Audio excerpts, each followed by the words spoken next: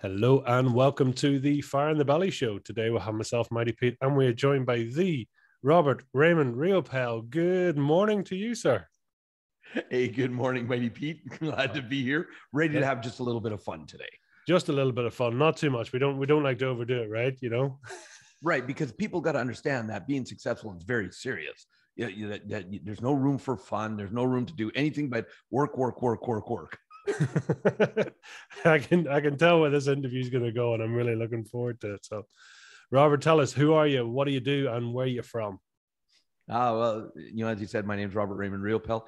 I am very blessed to be not only an international best-selling author, I am an app designer. I'm also a serial entrepreneur. And I'm also probably the greatest thing I really feel privileged about, Pete, is that I get to travel around the world, BC, before COVID, that is, and personally impact over 500,000 lives so far in the last 18 and a half years, doing trainings anywhere from 3.5 to 5 days long, where I'm on stage for up to 12 hours a day, and seeing the change in people. That's what really lights the fire in my belly. I got to tell you. So that's kind of who I am today. And is that your flow state, Raymond or Robert? Sorry, is it your flow state when you're on stage? Is that the best version of you, do you think?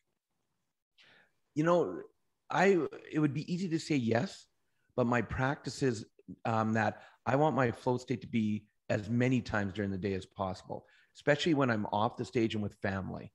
And I want to be able to be present with them, because if I can be present with my audience, which is one of my main goals, I want to be present with everybody I interact with, not just when I'm on and when I'm teaching and when I'm, doing what I love to do. That way, it's even in the times that are toughest where it's like, okay, can I be present now and be in a flow state now? And I hope that makes sense. I mean, in general, are you pain driven or pleasure driven? Because you were saying it's when you get in that state, right? It's the biggest challenge sometimes. Well, it started off pain driven for sure, because, I wouldn't be here today if I hadn't gone through some ups and downs. And so being a trainer, it started off being pain driven, but for the most part, it is pleasure driven, because when someone can come up to me, Pete, as an example, and they say, do you remember when you said this? Here's how it changed my life. That's absolutely phenomenal. But one of the things I want your audience to understand right off the bat about me is I'm no different than anybody else. I may be a little more aerodynamic than most people. I'm not bald, but I do walk 20% faster than most people, right? Because I've got the aerodynamics. But there is such thing I learned as overliving my passion. I became a trainer for the first time doing my first full-on training in 2004. And the moment we broke the mold, because I was working with a mentor where I was his very first protege and taught his material, all of a sudden the next 4.5 years, I ended up doing over 200 multi-day trainings around the world. At home on average, only 2 days a month. I was living my passion, but I overlived it and I got burnt out. And because I wasn't taking care of myself on stage, I also herniated a disc. And I ended up taking what I thought was going to be a year off to get over the burnout. Ended up being 3.5 years, because I also went through 2 back surgeries during that time. And I'll tell you, that's humbling. That's very humbling. And I realized, there's such thing as overliving your passion. And so I think I go back and forth on that question, because it started off pain driven, healing my own wounds, what was going on. Then it went to pleasure driven, because I got to see the pleasure in other people having you talk about fire in the belly. For me, it's when you see that light come on in their eyes for the first time, maybe in years. That was the pleasure driven. And then it goes back and forth. So it's almost like a game of ping pong. Back and forth. I love it. I mean, is that a good way of describing fire in the belly? Do you think, that light coming on in people, that light inside them? It is, because how many people, especially look at the time we're in right now. There's people that are excelling. There's people that are reinventing. Oh my goodness, I'm in the middle of a full-on reinvent, because I've gone, March 10th, 2020, I landed back in Canada from doing a 3-day training in India. March 11th, I went into lockdown. My world changed. All my live events around the world canceled. Hundreds of thousands of dollars in revenue gone instantly. Not sure how long it's going to last. And I could have sat there and went, oh crap, why me? Why is this happening? And which I did for a little bit. Or I could sit there and go, two very powerful words my wife and I use all the time. What's next?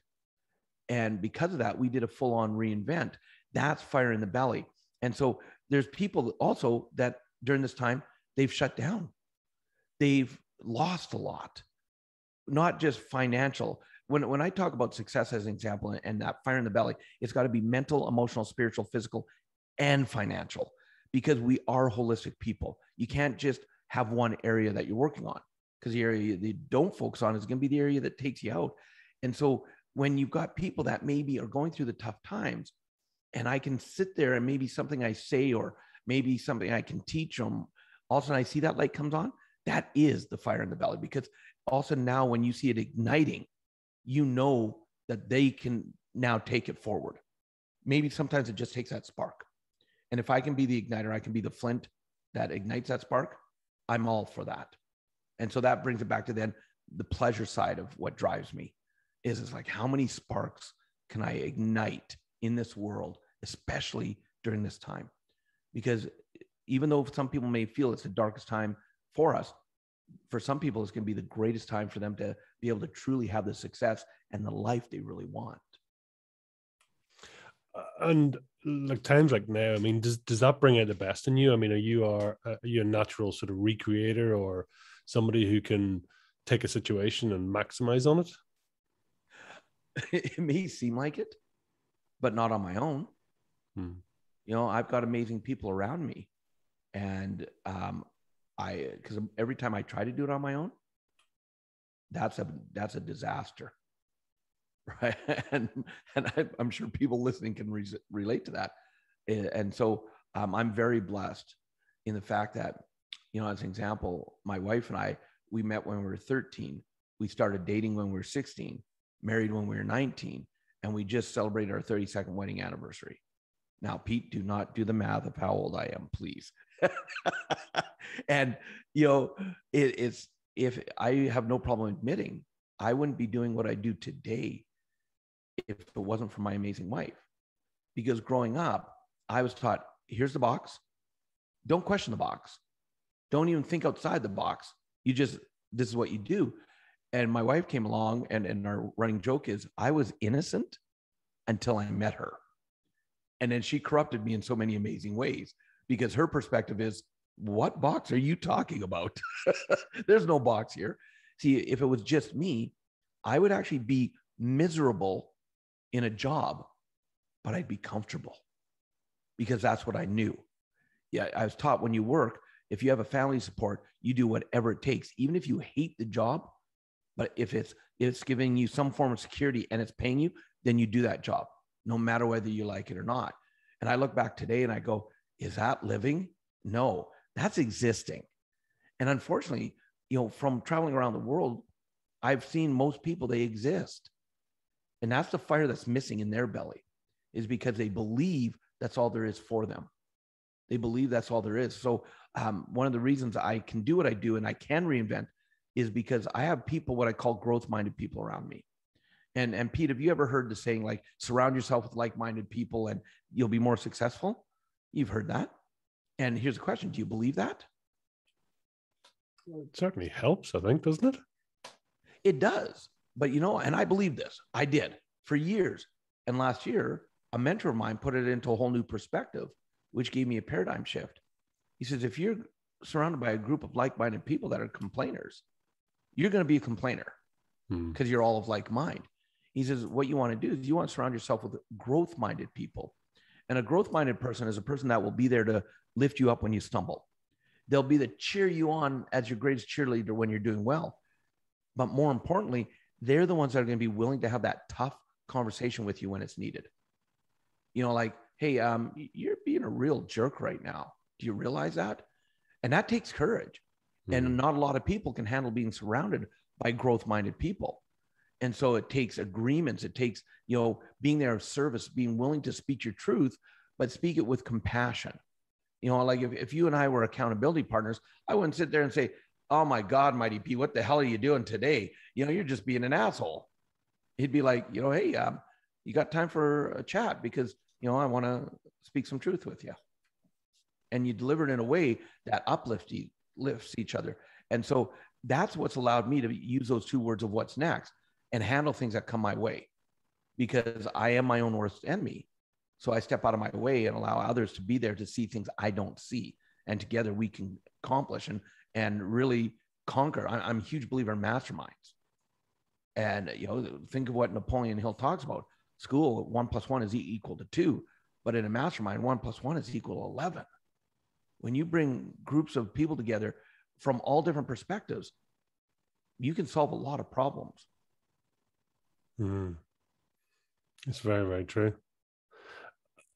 And for you then, I'm just curious, I mean, do you see a connection between, I suppose, success and connection, if that makes sense? Connection to yourself and your truth, your truth and success. Are they interlinked, one and the same? Absolutely. Without a doubt. People go, well, Robert, you travel around the world.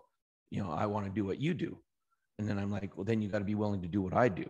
I do, even though I'm still a student as much as I can be. And the student that I'm the most of is learning about myself, being willing to be, do that deep dive into who I am. And I'll tell you, from growing up, being a very closed-minded person, who I am today, what is possible, that there's things I believe today that if you would have said 20, 25 years ago, hey, Robert, this is the way things are, I'd be like, yeah, no, that's stupid. No, it is, I'm a big believer in different ways of spirituality as an example, but I used to be so close-minded to it. But today, because of what I've experienced, so I'm always doing a check-in with who am I? What is it that I really believe in? Where am I doing well, but where can I maybe take one more step further and improve myself?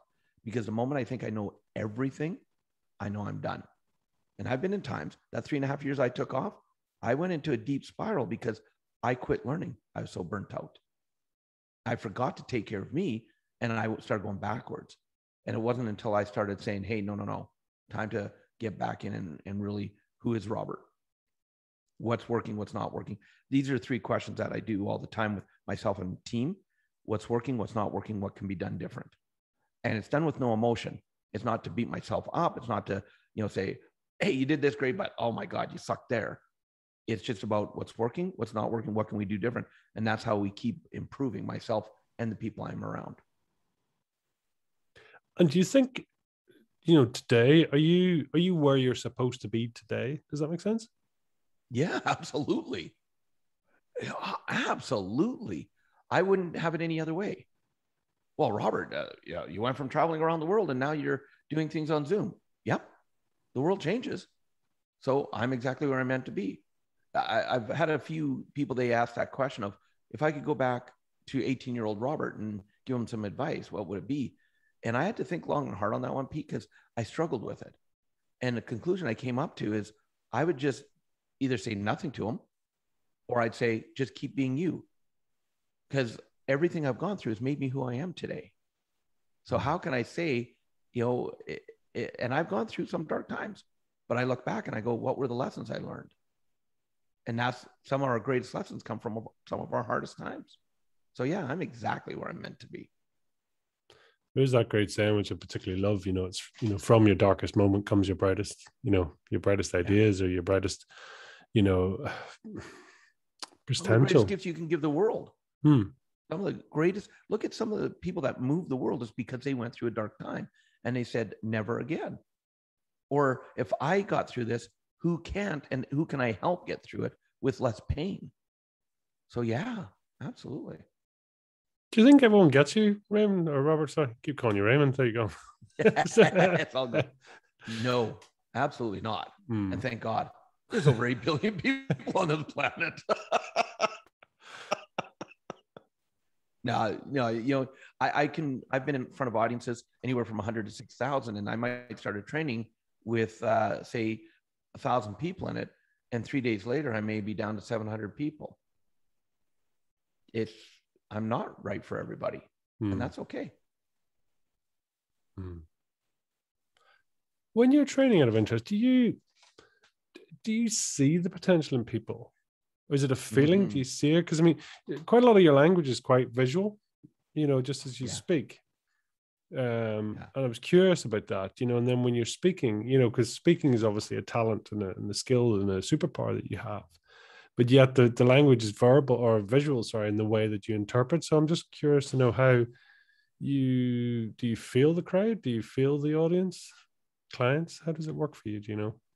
Well, for me, one of my passions, as example, is I love to draw out of people what their message is. I love training trainers. And especially when I mentor people, it's about not so much what their message is itself, but how do I allow them to be more authentic and connected with their audience? Because what I see in so many trainers is they're up here, they're up in their head and they're stuck. And the moment you're thinking about it, you're not connected. And so if you're not connected with your audience, you're not aware of what's going on.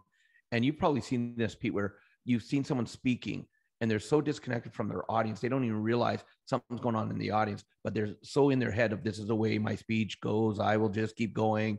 And they're not even aware they're losing the audience. And so when you can be connected, so when I'm on stage, my number one goal is how can I be of service to the audience? And how do I be the most present? In the training industry, there's something called as-ising. You've got to be willing to call it as it is. And so I've had some different things happen in my trainings over the year. And so if I'm not present, I miss it. And so a lot of times people have known me, they go, Robert, how is it you can, and I'll use the word process people. Someone will stand up and they're sharing with the audience and I'll sit there and I'll ask them a question. I'll say, are you open to playing? And then I have to kind of, the first time I say it, I'll kind of set a context of what that means. And I don't know if you can relate to this, but have you ever had something come up where all of a sudden you're like, you're talking to someone and something comes up and you're like, oh, I need to say that to them. But then your mind goes, but can they handle it? And then maybe you edit your thinking of what you're going to say. Has that ever happened to you before? All the time. Right.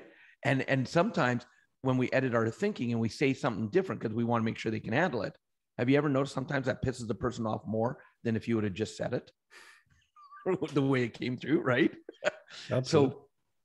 So for me, I learned a long time ago that when I'm truly present, sometimes something come up, whether you call it channeling, whether you call it being connected directly to God, to a higher power, whatever you go by, something will come up. And I've learned that if something comes up to me, I don't question it. I'm going to say it, but first I'm going to ask the student for their permission to say it. And what I'll tell them is I'll ask you if you want to play. If you do, and you want me to continue, say yes. And I'm just going to say it as it came out. But if you don't, say no, and it goes no further. So in that sense, yes, I see potential in people that they don't see in themselves. But I will tell you, it's not like I'm this all-knowing, guru that sees everybody's potential. I don't, there's a lot of people I don't see when they're in front of me. And maybe years later, I do see them. And I can give you an example of what I'm saying if you're open to the example. Please, yeah. Okay. One of the things I love, and I love to teach people, is that when you're truly living your greatness, you may think you know who you're impacting, but you may never know. And the cool thing is, you don't have to know. You don't have to know. When you're living your passion, when you've got that fire in the belly and you're just going and doing what you love, it's the people that you don't even realize you're impacting that can have some of the greatest joys. So in 2008, before I took my break, I had, been in Malaysia for the first time. We had just launched in 2007 from North America to doing trainings in Singapore and Malaysia. And then I took my break. And during my break, I had friends in my home city in Alberta, where I live in Canada, saying, hey, we've got this amazing event and we need you to host it. Now, this was before my first back surgery. Now, I'm laid up in bed at this time when they're asking me. I've already been laid up in bed for 4 weeks. I can't move. And you talk about humbling. When someone's got to actually wipe your ass because you can't, that's humbling, Pete. And you learn to let go of the ego. Oh, my goodness. Right? And they're like, Robert, we need you to host it. I'm like, guys, I'm waiting for a surgery. There's no way I can do this. But I'm curious. I'm a curious person. And Pete, are you a curious person? Oh, that's the my whole value system, I think, is based on curiosity. Oh my goodness. So I whether you call it a mistake or not, I'm not going to call it a mistake. I asked the question, why do you need me to host? Who do you happen to have? And they're like, well, Robert, we've got the most amazing lineup. We've actually got the Dalai Lama coming. Who else? Well, we've got Sir Richard Branson. We've got F.W. de Klerk. And for those who do not know who F.W. de Klerk is, he was a president of South Africa that set Mandela free. And they're like, we've got Stephen Covey Sr., Les Brown, Barbara DeAngelis. And they listed off all these people. And I don't know about you, but I'm a big believer in manifesting. I ended up manifesting my first surgery that was supposed to be months away to get done early. And all of a sudden, 3 weeks before the event, I get a surgery, my first surgery. I'm feeling like $1 million. And I'm like, okay, I can host. I want to meet these people. And one of the amazing people I had, it was a gentleman by the name of Vishen Lakiani. And I don't know if you've ever heard of Vishen Lakiani. He's the owner of Mind Valley. Amazing, amazing gentleman. Great speaker. Yeah, he got on stage and he blew everybody away. And I'm in the green room and I'm talking to him later. One of the side benefits of being a host. And I'm talking to him and I'm like, dude, you were amazing. This was phenomenal. And he's letting me go on for a bit. Then he stops. He goes, Robert, you don't know who I am, do you? I'm like, sure, you're Vishen Lakiani, you're Mind Valley. He goes, no, what I mean is, you guys, it's because of you I'm here and how you changed my life. You have no clue, do you? And I'm like, okay, clarify. He says, well, last year in May of 2008, you came to Malaysia and you did a 3-day event with 4,800 students. He said, my company was losing $15,000 a month US. I had 15 staff members. We were struggling. I brought 9 of my staff members to that weekend. On the first day, we were going to leave because it's like, oh, you're just trying to sell us something. He said, but your energy kept me there. By the end of the weekend, you changed my life. He said, that was in May. By December that same year, so just like 8 months ago, he said, we had our first $1 million month, made so much money. We paid off all our debts, bought our office space in our tower in Malaysia, and the company's what it is today. And it's because you changed my life and you actually have no idea. And I was just like, I was blown away because I didn't have any idea. I was just being me, doing what I love. And someone in the audience grabbed hold of it and made a change. And so I see the potential in lots of people, but I think some of the most powerful is the people I don't even realize that I'm igniting their potential. Isn't that some of the most powerful and humbling versions of success, that you set a ripple off in the universe, and maybe you get to see it, maybe you don't, and neither is both is okay. Yes. And I don't want to do a ripple. I want to do a freaking tsunami throughout the universe. That's just my passion. Passion is my favorite word in the whole world. And it started off, look, here's how my dream started. When I wanted to become a trainer, I said, if I could even help one person do what my wife and I had been able to do. See, we had been deep in debt. We were over $150,000 in personal debt, stressed out beyond belief. We ended up out of necessity going to a 3-day training that said it could change our life. And we learned about why we were in debt. More importantly, we learned to take ownership that we were the ones that created the debt, quit blaming other people. And then we learned specific action skills of how we could take and get ourselves out of debt. And by applying what we had learned, we'd gone from over $150,000 in debt to being retired, completely financially free 9 months later when we were 32. And all of a sudden it went, that worked. And all of a sudden we dived into more learning. And that's where I found my passion was to be a trainer. And it all started, Pete, with if I could help one person do what we did, it'd make it all worthwhile. That's how it started. It wasn't like, I'm going to travel the world. I'm going to impact hundreds of thousands of lives. Oh! It was like, if I could help one person.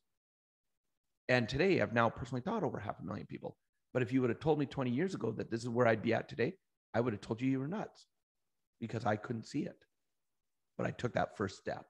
And that's, to me, is the biggest thing that stops most people and why they get overwhelmed is because they're so far ahead trying to figure it all out that they forget to come back to the present and say, what's one step I can do right now in the direction I want to go, and become present in that. Because that's why success does come one step at a time. I mean, I've heard recently, I've had a run of people, and you get overnight success, but then it's a boom bust, right? So you get this massive boom, big success, big exposure, and then you know, it's almost like they haven't, the core values of them haven't actually changed. Do you see that often? People get, you know, and it's, you see sometimes was you get an inspirational trigger, a motivational trigger, and there's get this blip of energy, but it's not transformational, it's not long term. So, you Right. know, how would you direct somebody that actually maybe is experiencing that, or maybe doesn't feel they deserve what they are capable of? Well, this is where the self inner learning and looking comes into play. Because if you look at everything in the universe, it's energy. It travels in frequencies and vibrations. It's going to have ups and downs. In the training arena, I tell all my new trainers that you're going to go through something I call the star-struck stage. And I don't care who you are. It's not the fact that you're not going to go through it. You're going to go through it. The question is how quickly can you get through it? And this is where having yourself surrounded by amazing people that will keep you grounded. This is where introspection, who am I? Why am I really doing this? Constantly checking in with yourself. That's what's going to help a person get through it. Because yes, you know, I talk about something called 4 currencies of life. And one of the currencies is the currency of fame. And everybody's seen around the world how fame ruins lives. And so why is it some people can handle it and some people can't? Well, it's who they are at the core that's going to determine that, in my belief, is that it's the person how much work do they do on themselves? Do they think they're just now ego driven, like I'm awesome, everybody loves me, and I'm God? Or do they go, I can stay humble through this? Because, you know, fame can be very fleeting. And so am I just going to be known as that person that, you know, was a one-hit wonder, or do I want to go long-term with it? And I remember seeing an interview years ago with Jennifer Lopez that really resonated it with me. And the person interviewing her said, you know, here you are, you're this powerhouse. You're a singer, an actress, a businesswoman. You're an absolute powerhouse. But Jennifer, you're also an amazing mother. Your family is so important to you, and you're a powerhouse there as well. How do you keep those two separate? You've been in the industry for so long and still thriving. How do you keep it separate? And her response was basically, well, I'm just me, but when I'm in front of the camera, I'm J-Lo. That's who I am. That's my persona. But when I'm at home, I'm Jennifer Lopez to my family. And I was like, damn. See, when I'm traveling around the world and I've got people taking care of me and I'm in front of thousands of students, I'm Robert Raymond Riopel. I'm me, but that's my persona. But when I'm home, I'm just Robert or Rob. And you know, another kind of grounding joke that my wife and I have, I'll come home from overseas, just done a couple weeks. I've, you know, people taking care of everything for me. I'll come in the house and she'll go, honey, you're home. No more assistance. Go take out the garbage. And I love it because it keeps me grounded. Mm. And, you know, imagine, like, I love camping, and I don't know if you do, Pete, but I love camping. Next week, my wife and I are going to be out for a week with family. We just put our RVs in a circle. We have a big fire pit in the middle, and we just connect with each other. Can you imagine if I'm sitting around the campfire and going, don't you guys know I'm Robert? Someone go get my beer. By the way, who's making dinner? Yeah, that ain't going to last very long. My siblings are going to kick the crap out of me if I try to be that jerk, right? So it all comes down to is, you know, who can you be with the fame, and when times are good and when times aren't good? Can you be the same person? Can you be you? Can you be authentic? Or do you think you have to be someone else? When did you get into the fullest and most true version of yourself, if that makes sense to you?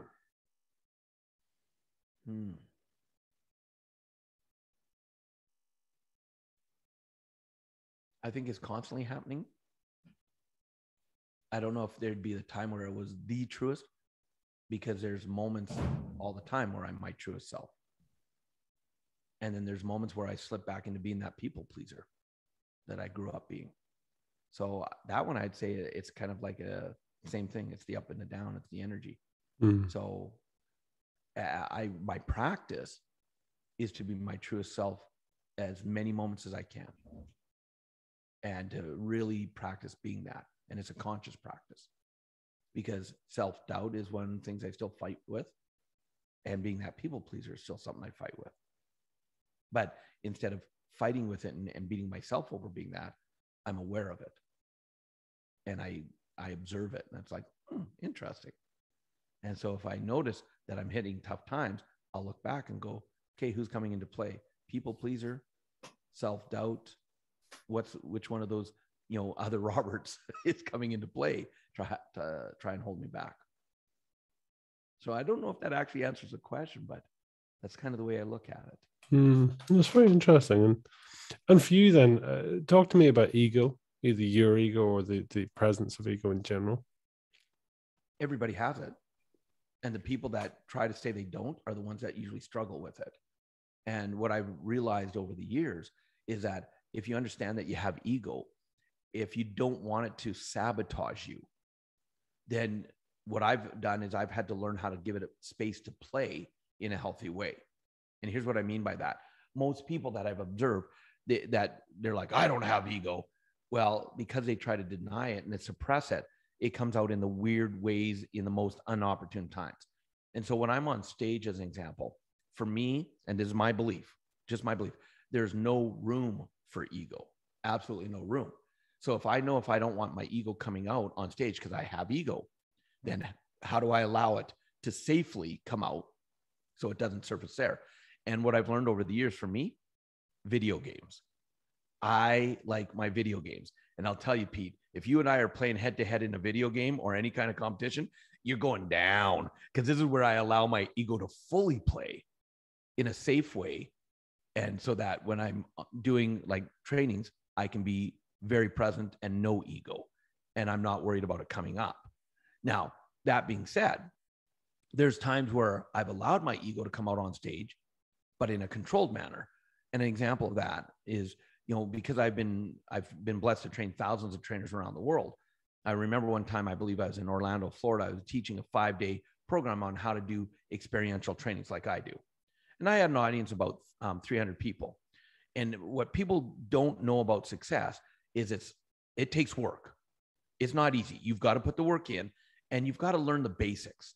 You can't just sit there and say, I just want the easy stuff that give me all the glory. It's like, what are you doing behind the scenes? And the first day and a half of this training is very monotonous, very basic.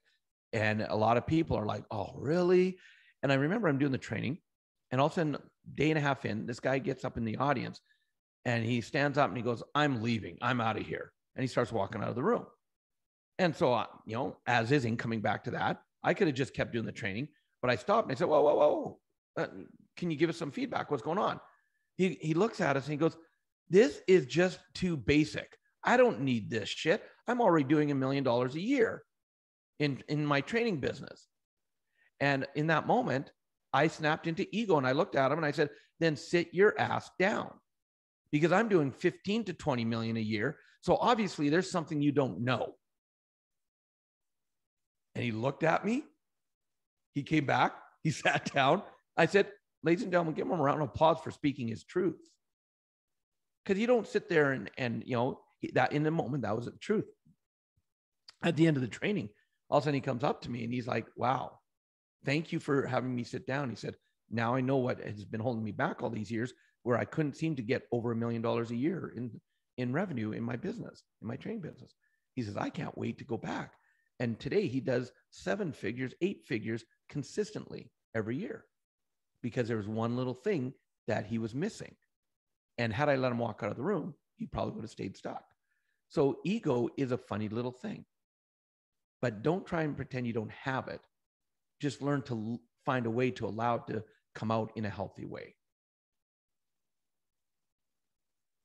I love that sort of exercising of all parts of you, and it's rather than saying it doesn't exist or no, we got rid of that ego thing a while ago, and sent it packing. It's actually giving it a time and a space to vent. Yeah.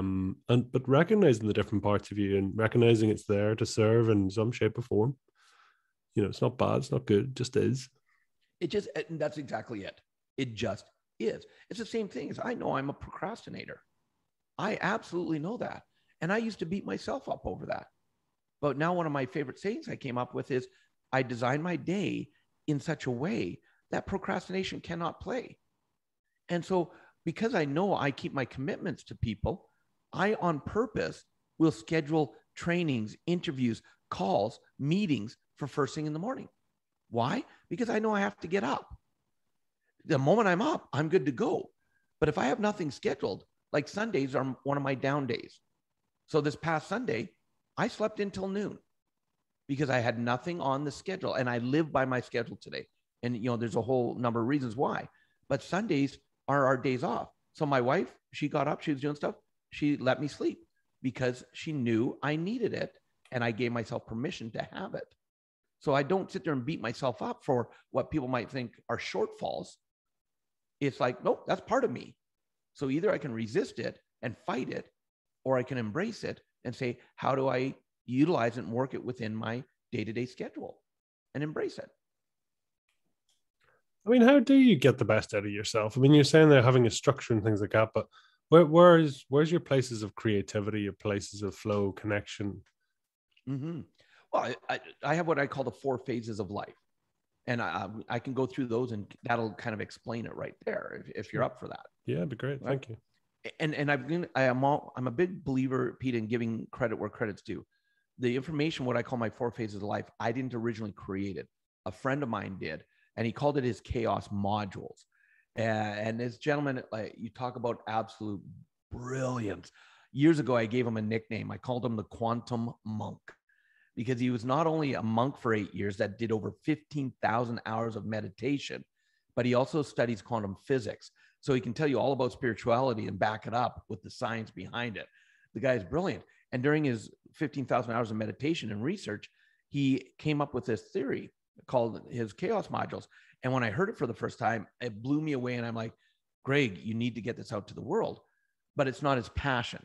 It's something he came across, and it tweaked his interest, and he studied it. And I said, so can I get it out to the world? And he's like, absolutely. I'd be honored if you did. So we spent a number of hours on Zoom for me to dive deeper and deeper. And you've heard the saying, the student becomes the master. By the time we were done, he's just like, man, you've taken this deeper than I thought it would go. And he loved kind of the insight I put into it, because I put it into my own words. And so I use acronyms. I love acronyms. They help me remember. I'll joke around with people. I say, I have 1 brain cell left. I'm doing everything I can to take care of that brain cell. And some people will go, Robert, why are you putting yourself down? And I said, no, you may think that's what it is. But for me, it's a reminder that I'm still learning, that I don't know everything. Right. And I like to keep things simple. And so I use the acronym of OPEN. And the O, the first phase, is called the observation phase. This is the creation phase. This is where you meditate. This is where vision boards come in. When you're in this phase, this is where you ask yourself, what would I love to have? What would I love to do? Who would I absolutely love to be? Now, in this phase, Pete, it's not about trying to figure it out. What's it going to look like? When's it going to happen? No, this is just the creation phase. And this is the time where you just dream and believe what's possible. That's all you do in this time. Because then the next phase, the P stands for the pamper phase. And what's interesting, especially for entrepreneurs, this is the phase, and I'm coming from experience of my life. This is the phase that most entrepreneurs believe that they have time, or they don't believe that it's valuable. They don't believe they deserve it. The pamper phase is taking care of you. This is the time that you either schedule or go on a vacation. This is the time that you maybe, if you have hair, get a haircut. Otherwise, you don't. Or manicure, pedicure, massage. This is the time that maybe you take 15 minutes and you go and just quiet your mind. You go for a walk, read a book. This is the time to take care of you. And the reason I really dive into this one is because, look, I experienced this one for 4.5 years. I overlived my passion. I forgot to take care of me.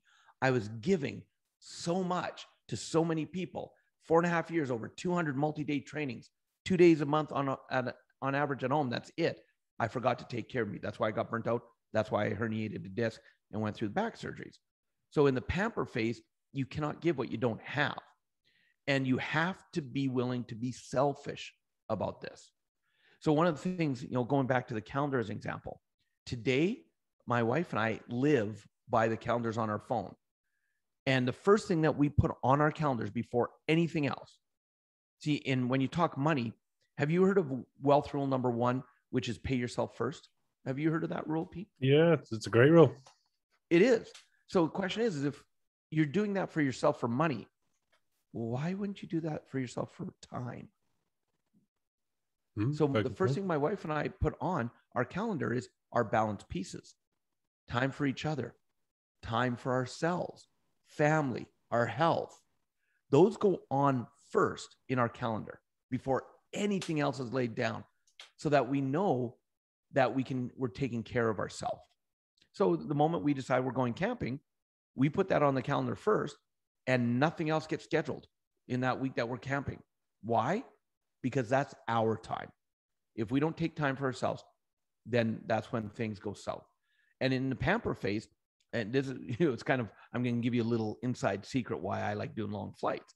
Because people go, Robert, you were flying on average 200,000 miles a year. Why are you willing to get on a 10-hour, 12-hour, 16-hour flight? Well, number one, I love meeting people all over the world and impacting lives. But two, the selfish reason is the moment I get on a plane and sit in my seat, that's my time. I don't do business. I don't connect to Wi-Fi. I read because I love to read. I watch movies because I love movies. I get some sleep, eat some good food, drink some great wine. That's Robert's time. Because I know the moment I step off the plane for the next 3 to 5 days, I'm on stage for up to 12 hours a day, giving. So if I don't take care of me, how can I truly give the best I have? So pamper time is critical. So when you go from the observation phase and you'll flow into the pamper phase, the next phase, the E, stands for the energy phase. And this is the get it done phase. And now if you're doing the pamper phase properly, like you and I were discussing before you hit record, today for me is an absolute energy day. I'm up at 4:45. I'll wrap up my final teaching because I'm finishing with power mentoring calls with students. I'll finish about 8:30 p.m. So that means that's a 12, 16, 17-hour day for me. Now, I'm going to be tired when I'm done, but am I going to be wiped out? No. See, because I've been taking care of the pamper side.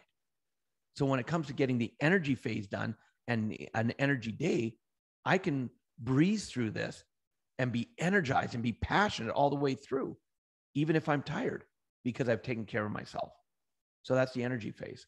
And then the fourth phase, and you have to bear with me, and I am going to apologize. The N is not the first letter of the fourth phase. I had to get creative on this one because I knew I wanted to use the word open as my acronym. So I just couldn't come up with a word at the time. And the N is part of unclutter. It's the second letter of the word. This is another word for chaos. And Pete, have you ever noticed that sometimes things can be going great, and all of a sudden it's like the universe or the world throws you a curveball and chaos comes in your life? Have you ever had that happen? All the time, yeah. Reason this one is so important is because when chaos happens in people's life, most people get upset and resist it. They don't realize chaos is natural. You see, as human beings, we're meant to evolve. And it's when we get stuck in that comfort zone that chaos will come in to get us unstuck. And if you think about it, you look back at your life, you may have had chaos come in and give you a lesson. And if you ignored it, what did it do? It came back again, even harder the next time. True? Mm-hmm. And so what people have to understand is if you embrace chaos and you could actually courageously volunteer to work with and embrace chaos, you could actually have a much greater life. Because when you're in the chaos phase or the unclutter phase, and I'll tell you why I call it unclutter in a moment, this is the time to destroy something. This is the time to let go of things that are not working in your life. So maybe it might be time to end a personal or business relationship that hasn't been working. And it does take courage. This is the time to maybe let go of a negative, non-supportive belief that you've held on to for years. You don't know why, and it's not serving you, but this is the time to destroy that belief by proving it wrong. Proof is the greatest cure of all doubt. And the reason I call it unclutter is because the way you can volunteer with chaos is you can actually, have you ever gone to your refrigerator, opened it up, and you're like, whew, there's something a little old in there. Maybe I need to clean that out, right? You can actually unclutter. Most people hang on to stuff so tightly But I'll come into my office every couple of weeks and I'll straighten it out, and I'll get rid of the things I don't need anymore. The paperwork that's done, I'll unclutter. You can go to your closet and unclutter. And by being willing to volunteer, all of a sudden the chaos doesn't come as hard into your life. And what my friend Greg says, I love something he said. He said this. He said, it's not about living life. It's about courageously being willing to allow life to live you. You see, because if you embrace chaos and you come through that unclutter phase, it actually opens you up because you've evolved back into the observation phase, which means even more is possible for you. And you can actually dream even bigger of what would I truly like to have. And the phases, you go through them. I want people to understand, you don't have control of when you're going to go in and out of a phase. You have no control, or how long you're going to be there. But if you understand the phases and you can identify them, then it allows you to actually have that journey more fluidly instead of getting stuck in chaos or like, why me? And your personal relationship can be in one phase, whereas your business can be in another. So we have these phases in all different parts of our life. So business-wise, I'm in an energy phase right now. I totally get that. So that's why I know today is a productive day. See, and that's one thing about energy too, is you probably hear a lot of people, Pete, that go, I want more success in my life, but I'm so busy. I've got a family, I've got my business, I've got my job. I can't take on anymore. And what I've learned, especially in the energy phase, there's a difference between being busy and being productive. Two totally different worlds. And most people have become really, really good at being busy, but they're not necessarily productive. And so, as an example of that, I could sit there, I'm writing my new book right now, The Authority Key. And I could sit there and go, okay, I'm going to go to my office. I'm going to write my book. 8 hours later, I come out of my office. I'm like, man, was I busy. But it doesn't look like I really got a lot done on the book. What was I doing for the last 8 hours? And if I look back, I'm like, oh, I was on social media a lot. I was texting, instant messaging. I was reading emails and responding. Oh, and I wrote a little bit of the book as well. So I was busy, but I wasn't productive. So the second thing I put on my calendar, the balance pieces go on first. The second thing that gets entered in my calendar is what is called focus time. And research has shown that if to truly stay focused, a person can't really stay focused on something for more than an hour before they start getting distracted. So I'll block out little like hour focus time spots. And if I want to write a book, I might put, 10 to 11, writing book. And in that hour, I do nothing else, no other distractions, but I get to work writing my book. And in that hour of being productive, it's equivalent to about 6 hours of being busy. So when people understand how to be productive, and it is a habit, it takes work, they can actually free up so much time in their life that they didn't realize that they had, because they've now become productive versus being busy. So those are the 4 phases that people are constantly going through. How much do you think for people it's void based, whether it be the way they keep themselves busy, the way their definition of success, their what they're doing? It's because I'm always intrigued by a saying, it's like your voids can be your values, and I don't think that's necessarily a good thing potentially. Clarify voids. So I'm just Well, I suppose for some it may be, growing up, it maybe you had no money. So when you get older, you say, my definition of success is to have money until you get it. And then you go, what do I do now? This is something I've been chasing my life, but I don't really know what to do when I get it. Does that make sense? Totally. Now, and absolutely. And because I do a lot of work on who people are today based on what they heard, saw, and experienced growing up, I totally get that. And you're right, because when it comes to money, as an example, people will either be exactly like one or both of their parents in the arena of money, or they'll be the opposite because of the void. And, I grew up in a poor family, so I'm going to be rich. And then you work so hard at being rich, but then your family life pays the price. And this, again, is where, so to me, a void can work as long as you approach it in a healthy way. And again, this is where that inner introspection comes in. So both my wife and I grew up in families where the youngest, I'm the youngest of 4, she's the youngest of 5. Financially, our families struggled all their time. My parents, just to keep the family fed, they were always moving to keep working so that they could provide.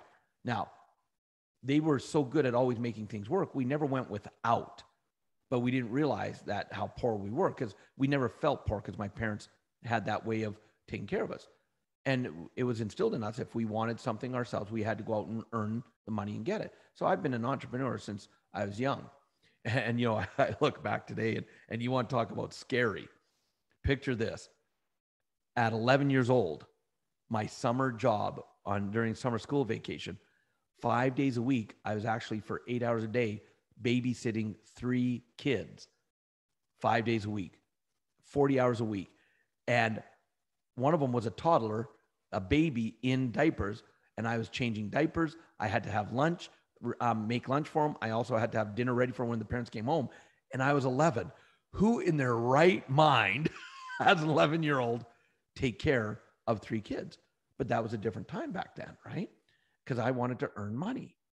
And it was friends of my parents, and they're like, you know, they need to both work. So Robert can babysit.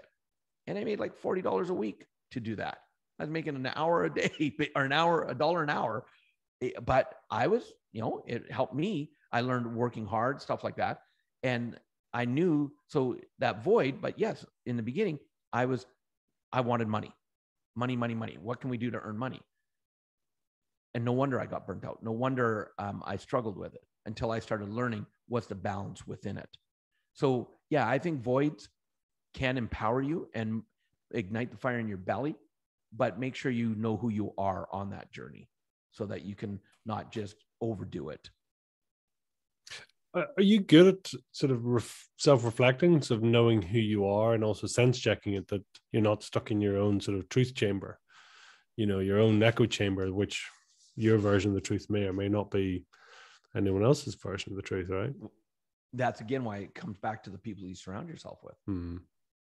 Because yeah, look, my wife, one of the gifts she gives me is not to let me play smaller than I am. Even when she has to kick me in the butt and say, step up. And so, yeah, it's always a practice, introflecting and who am I? But it's also having those people around you. So it's a bit of both, because you're right. If it was just me, my truth could be, well, this is the way it is. This is what I believe. But having that outside viewpoint makes a big difference for sure. What is your superpower? Helping people tap into their passions. My mission is to guide and assist individuals in not only identifying, but living their purpose with passion. And I'm good at that. What's the nicest thing somebody could say to you? It may sound interesting, but the greatest compliment nowadays is when someone calls me their guru. And I'd love to clarify that, because I hated that word. But now it's one of the greatest compliments in the world I could receive.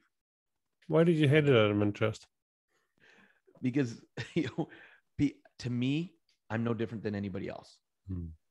And we put each other and other people on pedestals. I know I used to put people on pedestals so high that there's no way they could live up to the perception I had of them. And so when I started doing trainings and people would call me their guru, I didn't like that, because I'm like, I'm not any different. And I was doing a training where I was doing a 5-day training, very powerful. This training we would do, you start at 6 a.m. in the morning, you finish about 1 a.m. in the morning for 5 days straight. It's a very intensive training. And while I was teaching that training and we were in a camp setting, I was also teaching 6 trainers how to train that training. So I, was going even longer days. And one of my friends, a very dear friend, and remind me at the end, because I think he would be killer for you to interview. I just finally got him onto where we met on Podmatch. The man is amazing. And I had him come in while the students were doing something else. I had him sit down with my 6 trainers to give them some extra deep instructions from his superpower of just who he is. And he was talking to one of the people, and during that, so picture this, he's sitting here and he's got the 6 trainers in front of him. I'm off to the side. And one of his superpowers is he reads people, facial, body language, all that. And he's talking to the person, and the trainer, his name is Tom, goes, yeah, Robert's my guru. And I didn't even realize a subtle flinch. And all of a sudden Aaron stops and he goes, hang on, Tom. He says, Robert, what just happened? I'm like, nothing, Aaron. Just keep going, keep going. He goes, no. Why did you just flinch? I'm like, Aaron, it's about them. He says, you're right. And they're learning from you. So until you fess up of what just happened, I'm not continuing. And I knew I'm not going to get him to go off the subject. So I'm like, fine. I said, I don't like that word guru. He says, why? I said, because I'm just me. He says, exactly. Okay, I get it. He says, Robert, do me a favor, and I'm going to have you do this for me, Pete. He says, spell the word guru. So go ahead and spell that word for me. G-U-R-U. Yep. I said, G-U-R-U. And he looked at me, G, you are you. And in that instant, it became the greatest compliment someone could give me, is because that's what I strive to be, is just be me. And so when someone now, again, it comes to that authenticity. I love to teach trainers. And that comes, you go back to the pain and pleasure part, that comes from a pain, just like all industries. It's amazing in the training industry who you see on the stage. Some of the top thought leaders in the world, the moment they step off the stage, they change into a different person. And that drives me absolutely bonkers. Because so it keeps me on track to be, a mentor had said it to me, one of my greatest lessons. He said, Robert, you can never be afraid to meet a student somewhere in the world and have to figure out who to be. Just be you all the time, on stage and off stage. And then you never have to worry. And I love that, because I've met students in the most unique places around the world. And it's shocking or fun when they're like, wow, in real life, you still have the same bad jokes and you're just as quirky as you are on stage. I'm like, yeah, this is me. Right. And so that's really kind of why that's the greatest compliment that could come to me, is someone called me their guru. Wow. That's a lovely way of looking at it. Lovely. What was a particularly high moment for you, and then also a particularly low moment? So many high moments, so many low moments. A high moment would be June 3rd, 1989, the moment my wife and her stepdad came around the corner to come down the aisle and marry me. That picture is so vivid in my mind, just how amazingly stunning. It just took my breath away. So that would be a huge high moment for me. Was that your wife or your father-in-law? Well, yeah, exactly, right? Oh, I love it. Someone with the same warped sense of humor I have, I would have asked probably the same question. The bride was all right. The father-in-law was looking spectacular.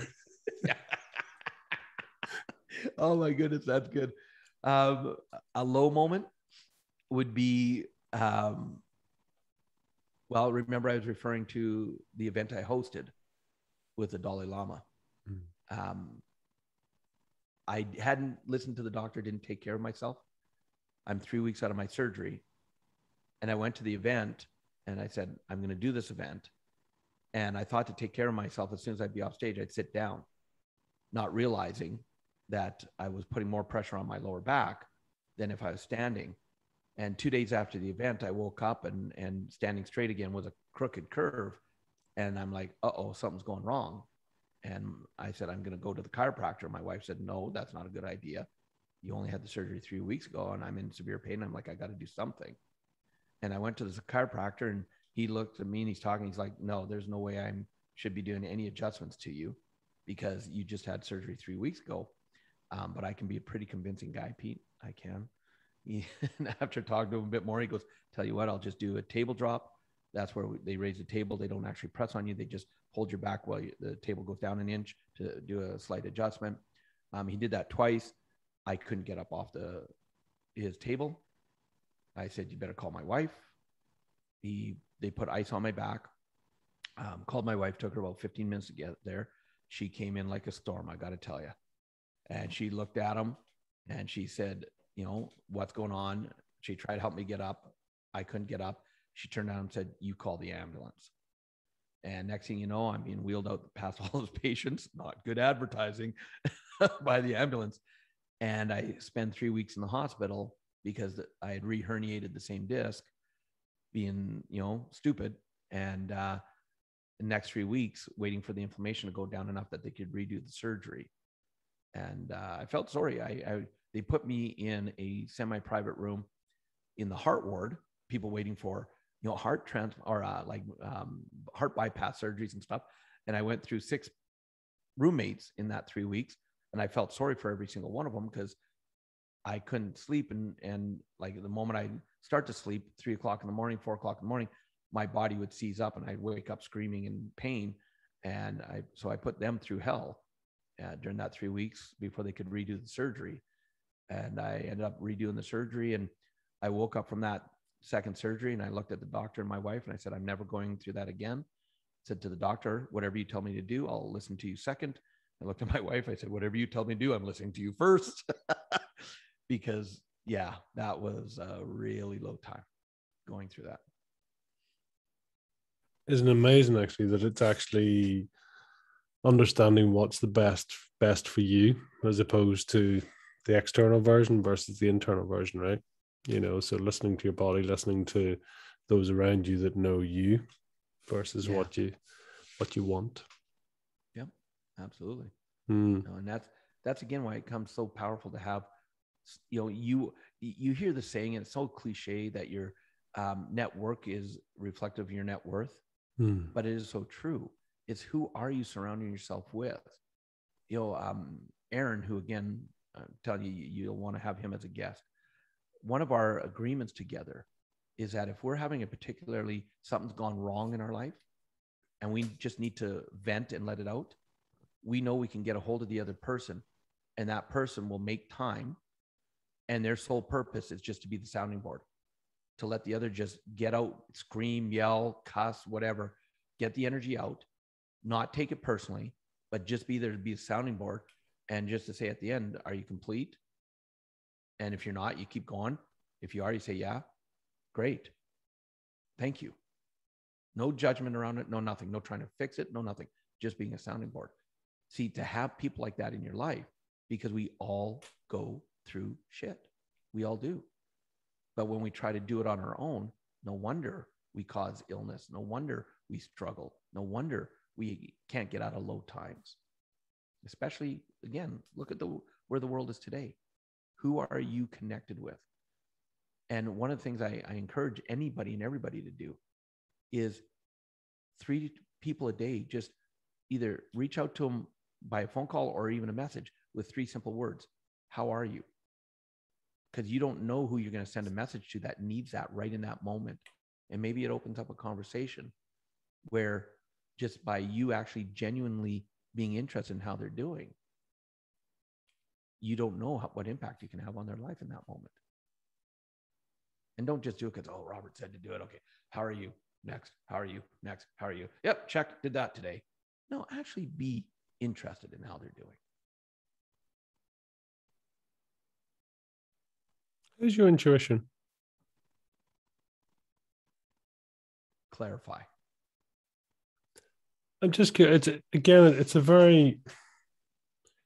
It's almost in a very intuitive sense to reach out to somebody and saying, "How are you?" Because the question is, why them? If we've 5,000 Facebook friends or whatever, and God knows how many in the phone book, and no matter what's going on, but there's like almost an intuitive nudge from the universe or something that says, "Why did that person pop in?"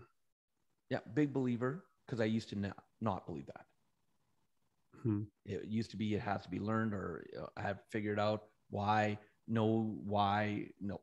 Now it's just like, if it feels right, I follow it. What changed? So I'm a huge believer. Me.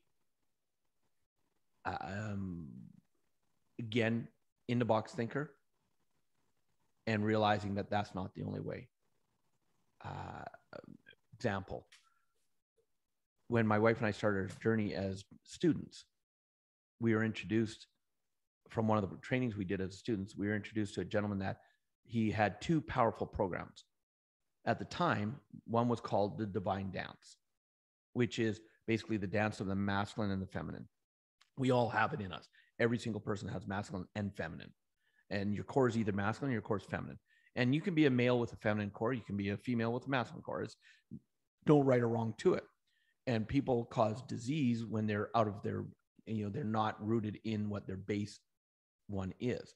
And so we were interested in that training because my wife and I, at that time, we were married 13 years and we're like, we had a good marriage, but we knew we wanted to have a deeper marriage.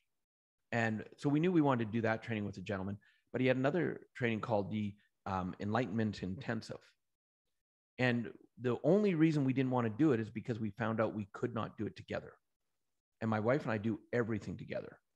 And he's like, yeah, but the reason you can't is because we go so deep that we don't want you holding something back that you want to release because you're afraid someone else that might hear it and they might judge.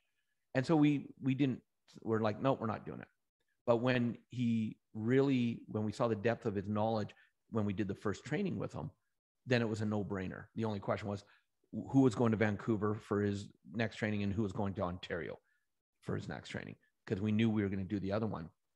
And it was basically, he started opening up the world of understanding. So as an example, my wife and I, because she grew up as the youngest of 5, raised by a single mother, her mother taught her children to be strong, and she taught her 2 daughters, you don't rely on a man. So my wife was very much in her masculine, even though her core is feminine. And because she was in her masculine most of the time, it automatically put me into my feminine. So we were both out of core. And when I learned how to gift her into her feminine so that we could do that dance, and all of a sudden we saw the changes it was making, that's when I started believing in things that weren't necessarily understandable or book learned, or that I started really believing into my inner intuition, and that started a whole journey. And that was back in 2002. That's where the change really happened. And I mean, I think it possibly goes without saying, I mean, where do you sit in regards to spirituality, connection versus religion, say, versus just the world that we live in? I'm very spiritual, but I don't necessarily believe in religion. And I look at it, hey, my dad, very heavy Catholic family, second oldest of 10. My mom was one of 8 in a heavy Protestant family. And when the 2 of them got married, both families disowned them because they married outside of their religion. And that caused a lot of strife for years within our families. Now, our families have come back together over the years and that, but that was a big lesson for me. And my parents were, their belief was you'll go to church until you're 10, do Sunday school, at which point you can then make up your own mind whether you want to continue or not. And I continued a couple of years later because, okay, this is making sense. But then I love to learn all arenas. And so I just kind of found myself, there was one time I considered myself to be an atheist because I was like, my one grandmother, I am in this, I'm going to own it that it was my perception, Pete. It wasn't who she was, is how I perceived, is I'm like, every time I'm with her, she's always trying to push religion down my throat. Robert, you got to be saved and all that. And I resisted. And so I just went, I'm atheist. I don't believe in this, blah, blah, blah. But when I again started learning about who I am, all of a sudden, and I started realizing I'm a very spiritual person. Also, my grandmother and I started having some of the deepest conversations I've ever had because I now saw her perspective through a different light, if that makes sense. And all of a sudden, and she's like, and the one time we're having this conversation about, because I was teaching students something as simple as money's not the root of all evil. The attachment to money is the root of all evil, the over attachment. And that opened up a conversation. She goes, and all of a sudden we went through like a 2-hour, we were on a drive, 2-hour conversation that was deeper than any we'd ever had. And her perspective of it was so in alignment with everything I had believed, but because I had been closed-minded to who she was before, I wasn't seeing it. But the moment I became open, I realized, oh, wow, we were saying the same things. I just perceived it differently because it was coming from my grandmother, who I perceived as just a Bible thumper, right? And so it became a kind of another one of those paradigm shifts. So I'm very, very spiritual, and I love to learn about all different religions because I believe there's a lot of commonalities and there's something you can learn from every single one. I find that fascinating because there was a slight change in tense of, intense there, the I, the my come into play there. But I don't know what, it's just different parts of your life. You've been through different versions, right? Mm-hmm. Always journeying, always changing, right? Absolutely. Super powerful the way. Yeah. It is that self-reflection. It's the ability to see outside of yourself. It's the ability to go further, see. Out of curiosity, I mean, do you think you've been here as a soul or as a body before? I do. I just have a sense that I'm now open to that possibility. And I think that's one of the reasons I make jokes all the time, is that when I do leave this planet, I hope to come back as one of my own pets, because my wife and I love animals and they're pampered like crazy. And I'm like, that's the way I want to come back next time, is to be a pampered pet. Why not? Yeah. Right. Which one would you be? Well, I think, right now, because we happen to have 6 cats, because we now live on an acreage, but I also have a very unique pet who's a princess, and she's a 265-pound pet pig. And she doesn't know she's a pig. She thinks she's a dog, so don't tell her, okay? But she's actually a princess. And we've had her since she was 2 days old. She was this big when we started bottle feeding her, and she's now almost 10. And she is such a personality. She is... eventually, one of our bucket lists, my wife and I are going to write a series of children's books based on her. We're going to call it The Adventures of Gracie May, because she's taught us so much about life, just interacting with her and stuff. And so, as an example, it's still early morning here, and you do not even think of waking her up before noon, because if you do, she's a grumpy girl. And it's just, so yeah. Pets are amazing. So come back as any of my amazing pets. No, it's always fascinating, isn't it? That, and do you feel that you're guided by something outside of yourself, something connected to a higher power? Yeah. When this is one of the reasons to be authentic and be present as much as possible, because the moment you're present, you're connected to the highest powers out there, whether you call it God, Great Spirit, whatever you call it. That's when you are, and that's when I get some of my greatest downloads. From back, I like to walk. That's one of the easiest ways to lose them. And when I'm walking, I become very present, and all of a sudden, some of the greatest insights come into play. For what I want to write in my book, or I want to call this person, or I have this idea. And I'm a big believer. One of my clues in my book is write it down, because I know. Have you ever thought of something, Pete, and then like 10 seconds later, like, that was brilliant, but what was it again? And you can't for the life of you remember what it was, right? And people put so much pressure on themselves thinking they're going to remember. So I've got in the habit now, I grab my phone and I'll either voice memo something, or I'll write it in the notes section, and then I can let it go and keep walking. I don't have to try and figure it out. And because that is, to me, when you're truly connected to the greatest powers in the world, in the universe. I was going to say, what is, I mean, do you have set ways of downloading? I mean, are you a journaler? Are you a chatter? What do you do to sort of take it to the next step? Like, yeah, for me, years ago, I did a Zen retreat, and my mentor had brought his Zen teacher to us. Now picture this: 4 days of me being absolutely silent. I think it was my wife's greatest time. And we were all day long doing very contemplating, eating contemplation, walking contemplation, working contemplation, doing lots of meditating. And at night we could ask questions. And there was one question that was bugging me, but I hadn't had the courage to ask it. And this woman actually asked it instead. She said to our Zen teacher, she said, "Sherry, while I'm here in this space and this energy, it's easy to meditate, and it's so powerful. But when I go home, I got a family, I got a business. I'm not going to have time to sit there for 20 minutes and go, and meditate. And Sherry looked at her and she said, dear, meditating is simply being present. So anything that you're doing in your day where you're actually truly present in that moment, you're meditating. And I went, that's brilliant. So that's where, something we were talking about earlier, one of my practices is how can I be present more of the day? And it's one of the currencies I talk about is currency of experience. Instead of being caught so much in the future trying to figure things out and all the what if scenarios, or being hung up in the past of, well, this happened, that happened. Can I be present right now and experience the moment, the good, the bad, the ugly, no matter what it is? And so as an example of that, Pete, have you ever been having a conversation with someone and you're talking to them and they're physically with you, but mentally, emotionally, their mind's somewhere else? Have you ever experienced that? Yeah, it happens. Yeah.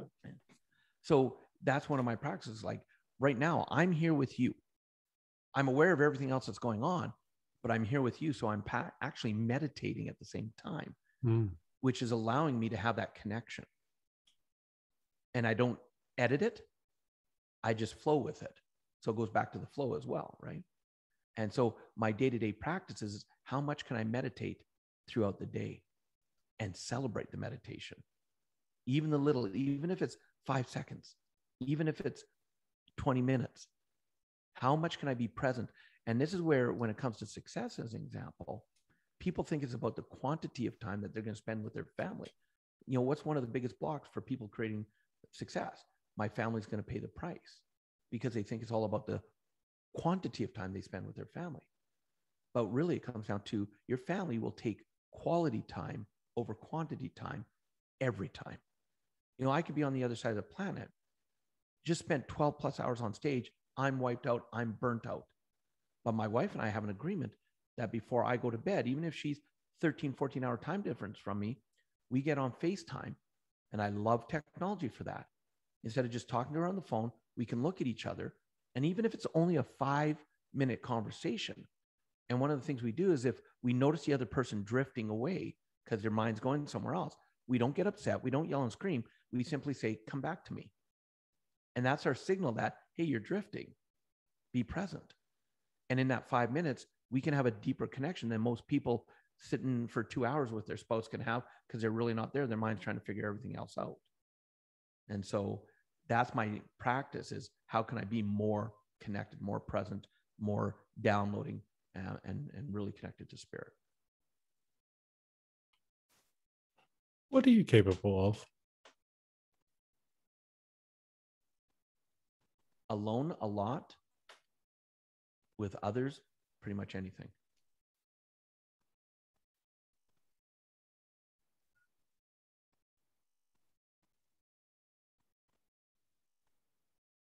It's interesting that you separated those. So here's an example of that. I told you today's a productive day. And if I just try to do it all on my own, I can be okay. I can be good. I can be, present. But I also know that during one of the breaks, because my wife's going to have some food for me to nourish me, I don't have to worry about that, which allows me to be even more present. If there's a message to give to people, quit trying to do everything yourself.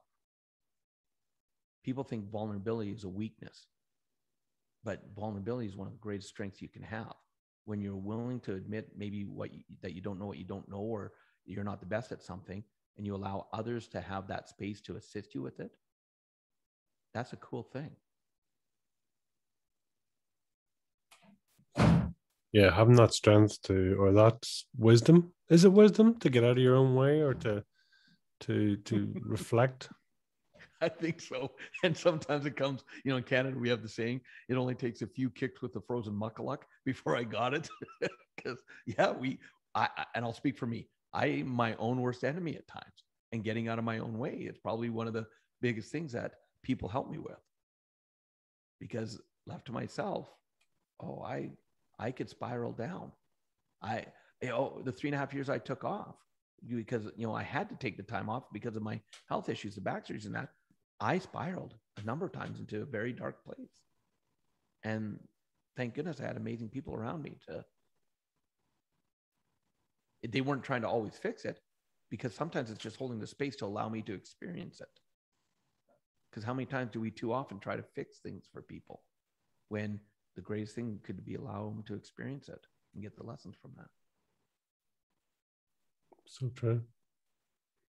Tell me this, when's a great time to get you into a room, and when's a great time to get you out of a room? That's an interesting question. How do you answer that? Clarify. Well, I know for me, I suppose I'm creative, but not detailed.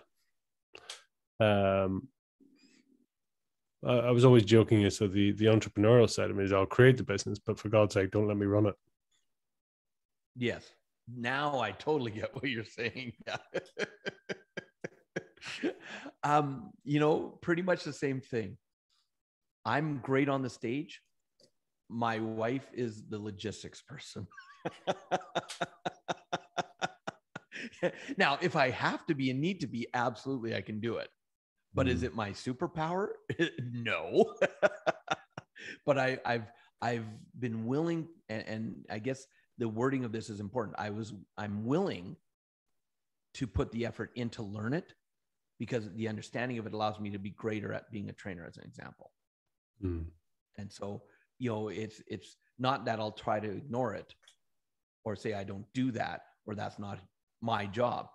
I will still learn it, because I believe the more I understand, the better I can then be at being who I am, type thing. But yeah, I'm like you by the sound of it in many ways, where let me create, you take care of the details.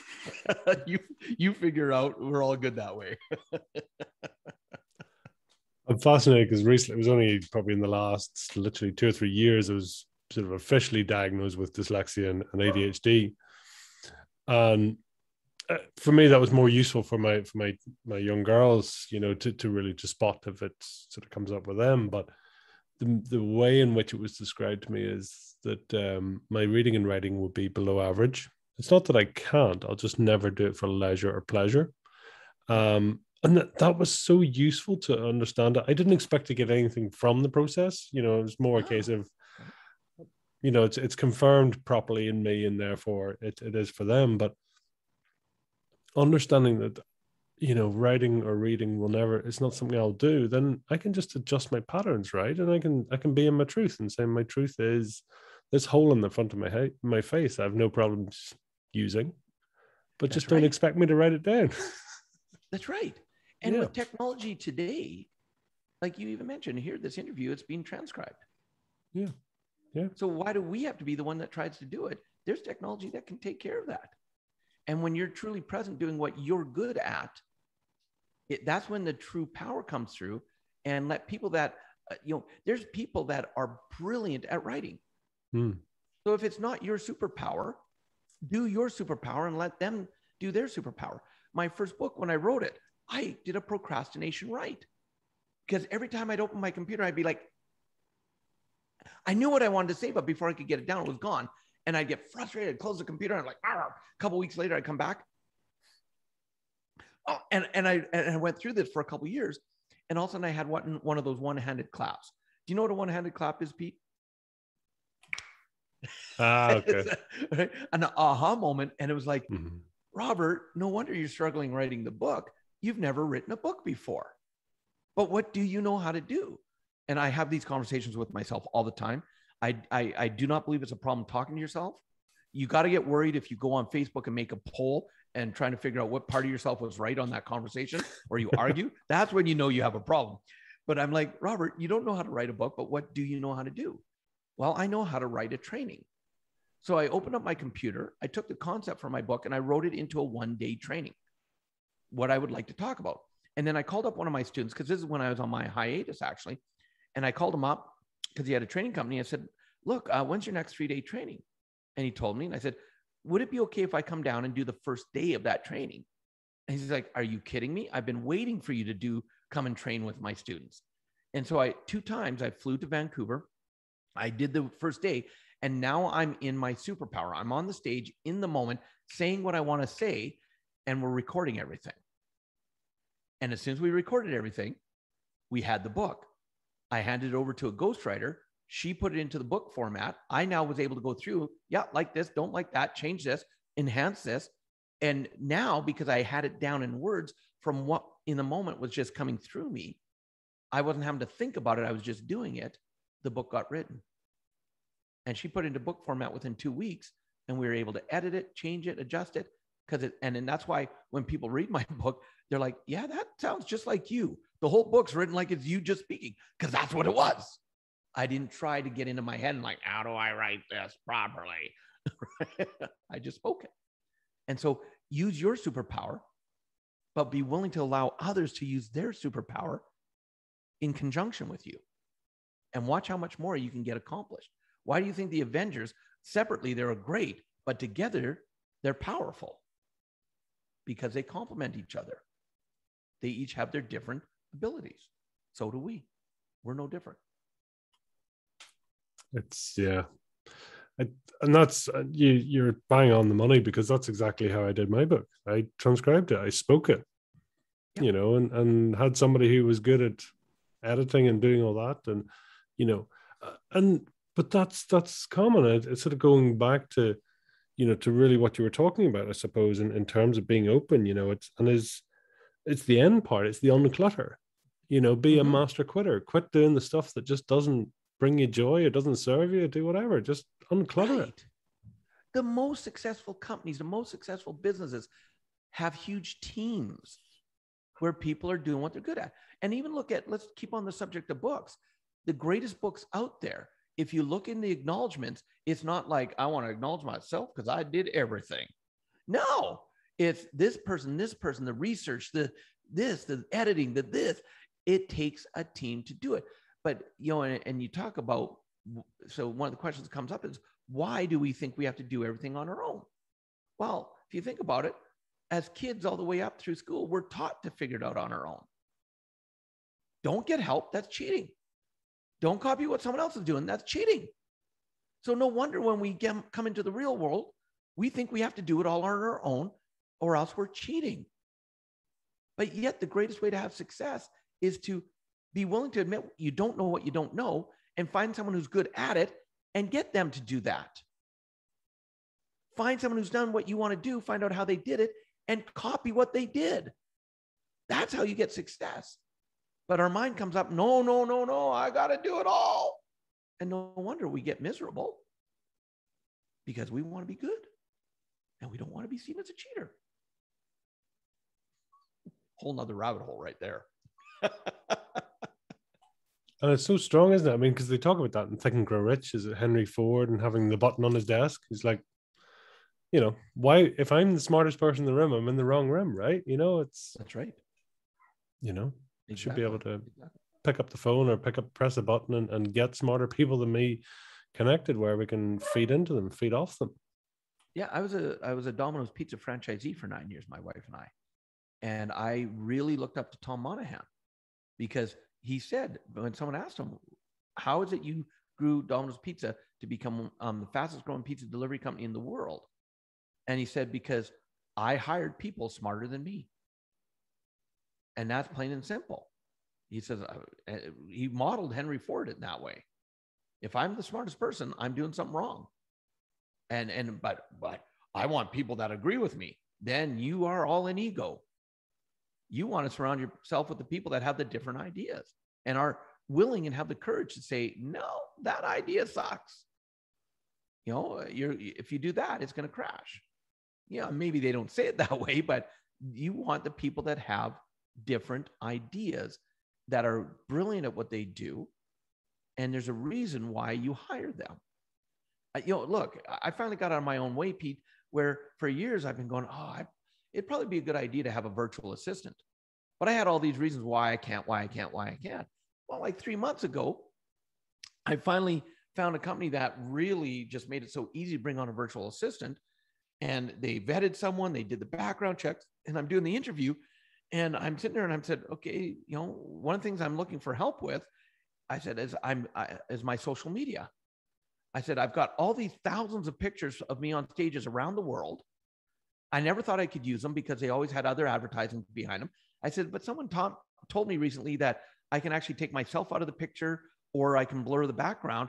And she's like, oh, that's easy. And I'm like, of course it's easy for you. And I hired her, and it's probably been one of the best decisions I've made in the last few months, because she is totally radically taken over and enhanced my social media. And I brought on, she was so good, I brought on 2 more virtual assistants, and she oversees them. I don't even have to do the work. Every Monday, Wednesday, and Friday, we get on a 10-minute call, do a work huddle. How's it going? What do I need to know? That's it. And I'm like, this is awesome. And it's like, I got out of my own way finally on that one. Well, it's fascinating, isn't it? I mean, you that's their thing. You've got your thing. They've got their thing. It's like, if you want to create, come to me. If you want the detail done, go to them. But that's their thing, right? And it lights her up to do this creative. She loves doing the social media. She like it lights her up. And now it supports her and her family. She's married, has a daughter, and she's thrilled. And I joke with her. I say, Melissa, I want to apologize, because she listens to my recordings, and for any trainings I do, podcasts. I said, I want to apologize that you have to listen to my voice so many hours a day. And she goes, are you kidding me? I'm learning so much.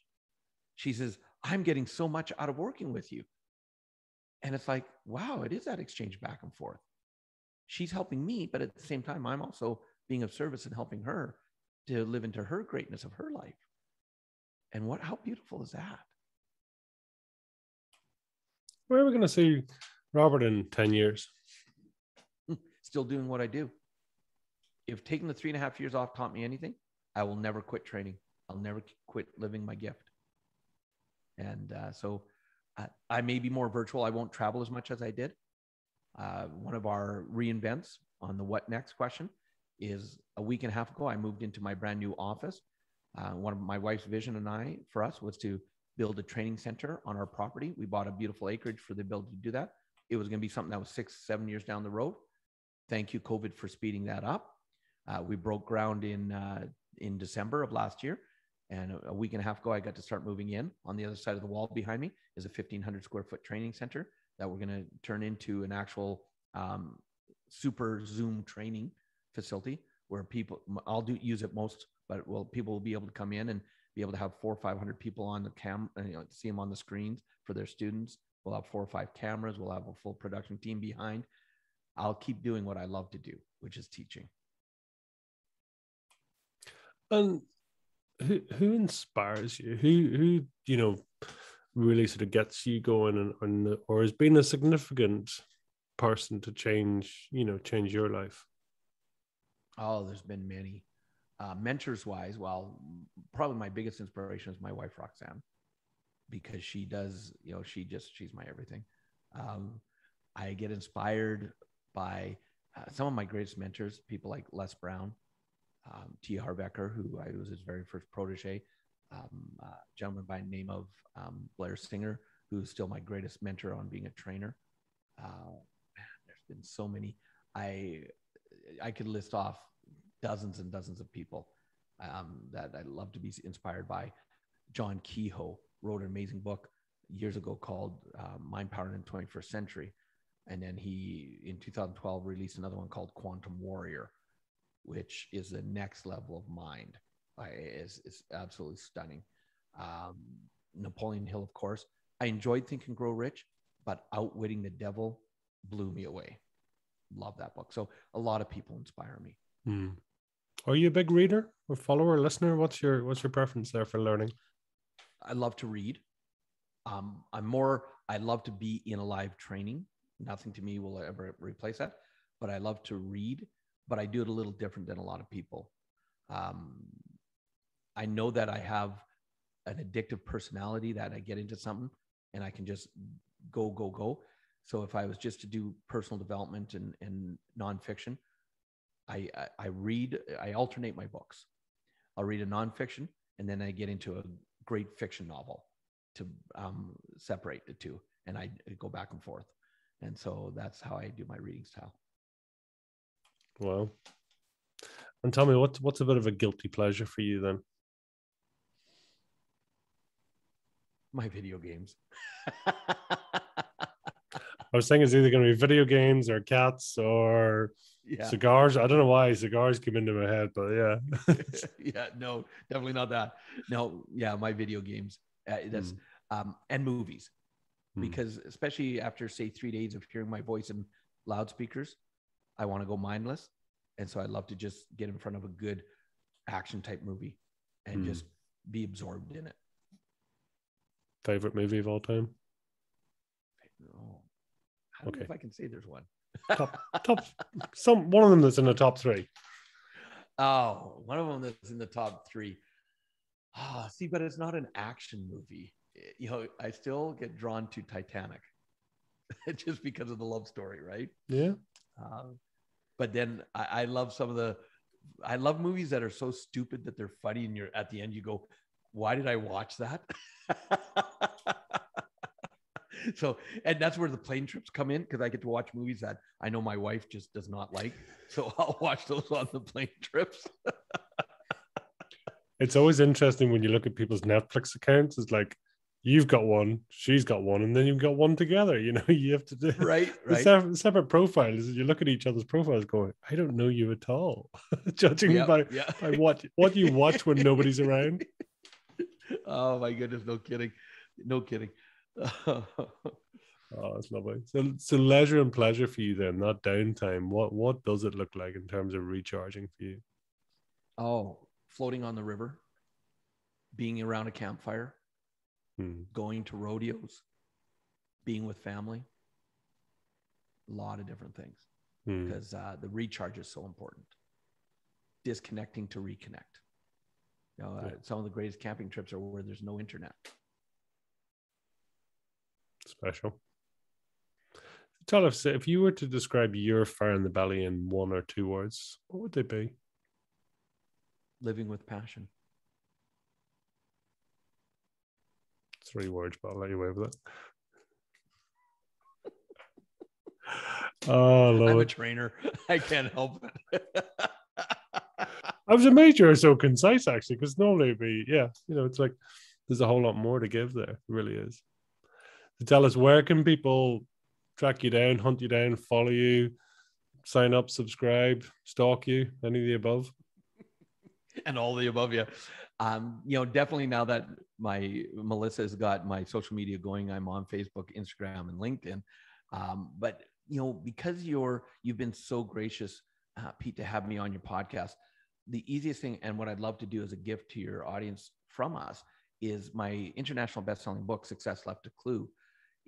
I would love for them to go and download the full digital copy, not just a couple chapters. The full digital copy of that book is our gift for taking their valuable time to be here.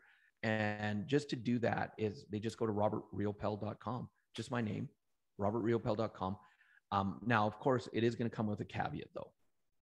I didn't write the book for someone to read and then put on the shelf and make it shelf help. That's not why I wrote the book. Step number 3 in the 6 steps is taking action. I'm a big believer that's a bigger thing that separates success from non-success. And so I wrote the book as a workbook. And all the way through, there's action steps. And I'll actually say, did you do the last action? If not, stop reading right now. Go back and do the action before you continue reading. And so because I believe that if people actually read the book and do the action steps, they'll see that there's a great impact on their life. And so that's the easiest way to stay in contact with me, is by actually doing the work. So give us a shout out again for the book. So Success Left a Clue is the title of the book. That's correct. Yeah. Awesome. Is there a final message you'd like to leave with our listeners today? The greatest gift I believe anybody can give this planet is to be yourself. That comes through, and I think it's such a strong message today. I really get it. So thank you for sharing that. I appreciate it. And I appreciate you. Yeah, thank you for having me. Robert, it's been a pleasure. Thanks, Pete.